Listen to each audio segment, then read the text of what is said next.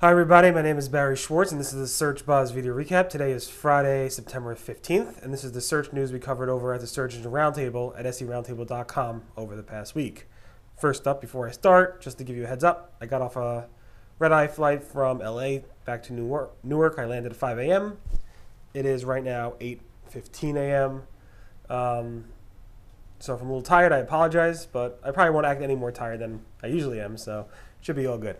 So thanks for bearing with me, and good morning, Eileen, and everybody's watching live on Facebook right now.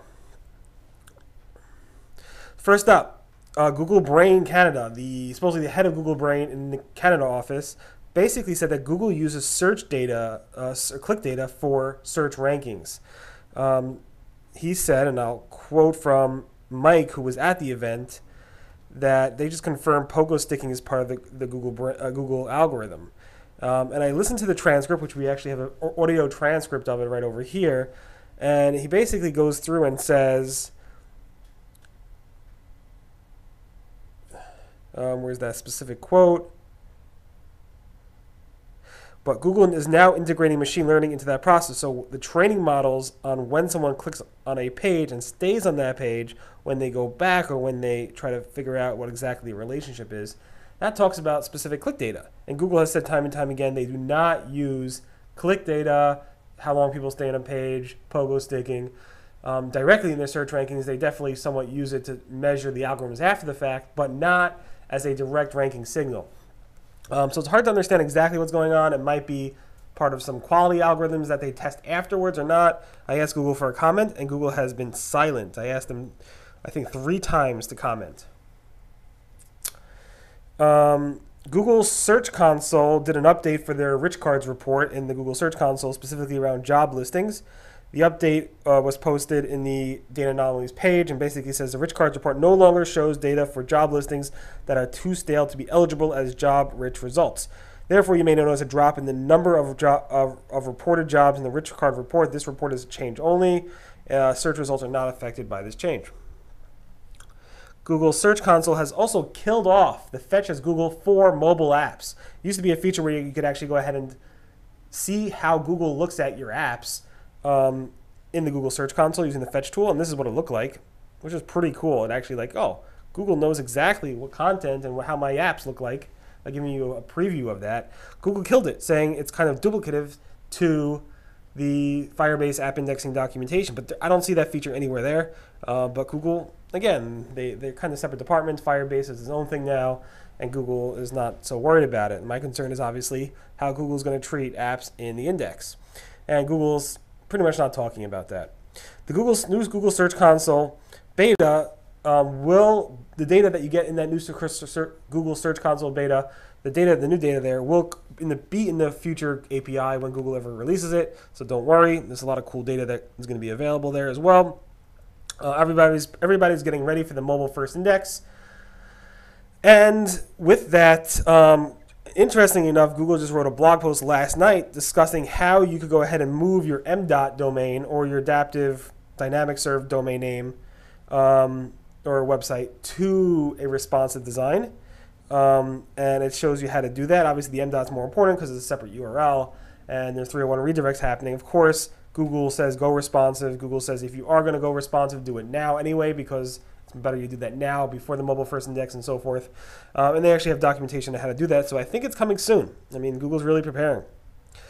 Google said faking the article publish date is something that's an old trick, and of course it's an old trick. So this date over here, if I went ahead and, today's September 15th, changed it from when I originally posted on September 14th to September 15th without updating anything else, that's an old trick and Google's onto you, so don't bother doing that, although people say it still does work. Google said that 404s that Google crawls technically does use up your crawl budget. Google said in the past that crawl budget wasn't really used when it went to 404s, but typically what John basically said there was back then was that it's the last thing that Google will go ahead and crawl are the 404s. So if you have leftover crawl budget, Google will crawl your 404s, and then that crawl budget will be used. So that's a little more clarification around that. Google said once your malware is cleaned up, there is no long-term impact, negative impact on your search results for your website, no long-term SEO effect if you have cleaned up your malware. Google said your XML sitemaps don't have to load super fast. You could go ahead and As long as they don't time out, you're good. Again, this is XML sitemaps are just for Google, not for users. And because of that, there is no significant impact in terms of having a slow XML sitemap, assuming it does load and doesn't time out. Google wants you to ignore the cache date. Google said this time and time again. Again, Google saying, just ignore it. It's not useful to you, and use the Google Search Console reports for more accurate information. Google said that boiler content, like stuff you have in your footer, your navigation and header, stuff that's boilerplate content, your legalese and stuff like that, is not harmful and it's not toxic. So don't freak out about it. It's typical that most sites have that. Google has turned off the Q&A feature, the question and answer feature, for some local results, specifically the White House, after it received a tremendous amount of spam. We discussed this the other week, and now if you go to the White House, you actually see no Q&A there. If you try to submit one, it's going to just bug out on you as well. Let's see what it shows now. No, it's a tablet, so it doesn't show any Q&A. But maybe on mobile it would, or maybe they changed it. I have to check on my iPhone. But I just reported this the other day, and it actually doesn't show any Q&A. And it lets you submit it, but it just bugs out when you try to access more information. Google AdWords is adding and rolling out a new reporting dashboard feature, which lets you customize your dashboard for your reports. It kind of looks like this, which is cool, and it gives you all these ways to add your own dashboards to your results. Google AdWords also is testing a new look for the click-to-text feature. So you can see here the click-to-text here, and it actually shows the phone number, which it didn't do before. That's cool. Google AdWords is also testing a new image slider for search results, which actually, it's similar to the other stuff we saw before around the image carousel, but it just shows images now. You can actually carousel through, which is pretty cool. Almost done. I'm sorry for going so fast, but I am exhausted. Not that I'm going to go to sleep until later tonight anyway, but Google AdSense seems to be redesigning their ad review center. Webmaster World folks are actually noticing it and getting alerts for it. And finally, Bing said they're going to actually go ahead and crawl the web for PWAs, progressive web apps, for inclusion in their web app store. So we'll see what happens with that. It's pretty interesting. Obviously, PWAs are a growing thing. It'll be very interesting to see how that happens and how Google handles that as well.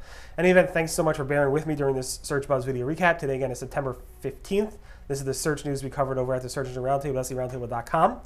I believe, yes, I am offline on Thursday and Friday, so there probably won't be a video recap that day. Maybe I'll do it on Sunday, probably not. I might skip a week, but I'm offline for Rosh Hashanah, the Jewish New Year. Everyone who's Jewish and celebrates the Jewish New Year, have a happy and healthy and successful New Year. And I'll see you guys, I guess, in a couple weeks. Everyone have a great weekend, and I'll see you guys then. Bye.